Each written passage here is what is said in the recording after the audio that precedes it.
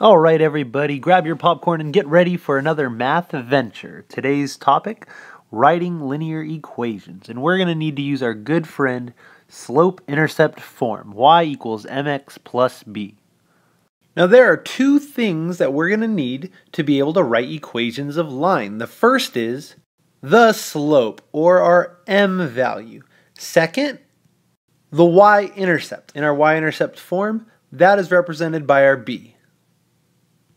Once you get these two things, you just plug them in and you've got yourself an equation of a line.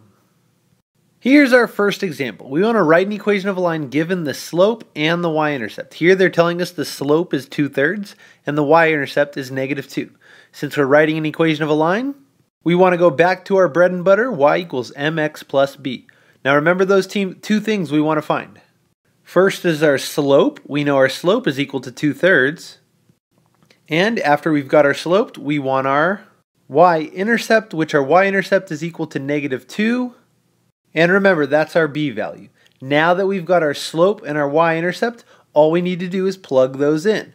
Our m is going to go in for our slope, and our y-intercept is going to be replaced into b. Subbing those in, we're going to get an answer of y equals 2/3 for our slope, x plus -2 for our b. And that's our equation. Alright, example numero dos. Write an equation of a line given the slope and a point. Here we have a slope equal to 2, and we pass through the point -2, 1. And there ain't no party like a slope-intercept party. So let's bring in our y equals mx plus b. Now what were those two things that we needed to write the equation of a line? That's right, the slope and the y-intercept. Well, we've got a slope value of 2. There we go, m equals 2, and our y-intercept, what? Okay, we don't have our y-intercept. That's a problem. So let's see what we do have here, and maybe we can solve for that. So we've got this point here, -2, 1. Now we know a line has lots and lots of different points, but we can make this point work for us. We know that this -2 represents the x coordinate, and this 1 represents the y coordinate. So now, if we use this x value and this y value along with our slope, we could plug all of those in and solve for b. So check this out. Let's rewrite this, plugging in the information that we do know. So instead of y, we're going to write 1. So that'll give us 1. Again, that's just plugging in our y coordinate for the y value. 1 equals m. Instead of m, let's go ahead and substitute in our slope, which is 2.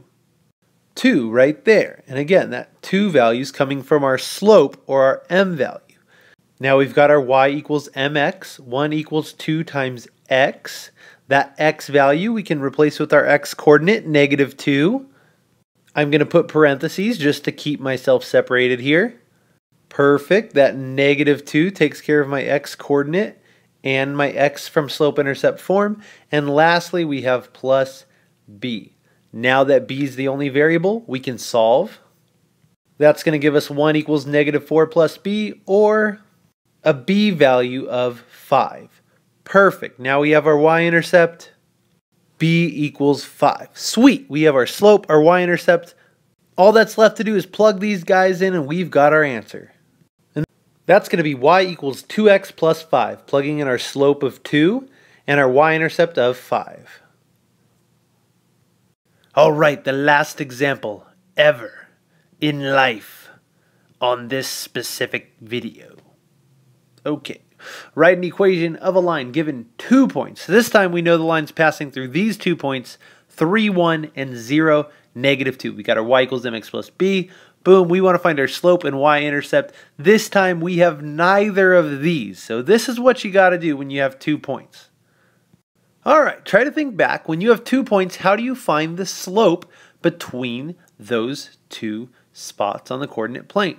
Well, we can use our slope formula. Remember, our difference in y divided by our differences in x, or y2 minus y1 over x2 minus x1.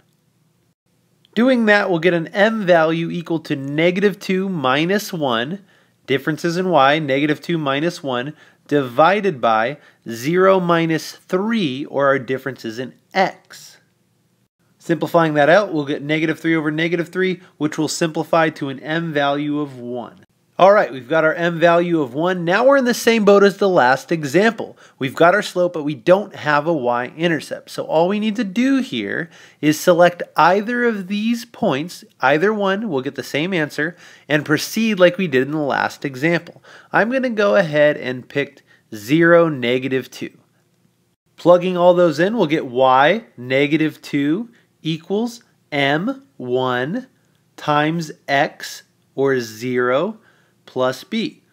That's just subbing in all the values that we know. Solving from there, we end up with a y-intercept of -2.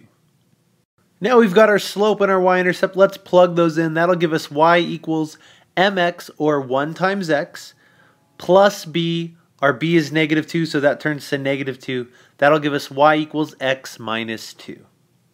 Beautiful. So remember, as long as you can find your slope, your y-intercept, you can just plug it right into y equals mx plus b, and you've got your equation.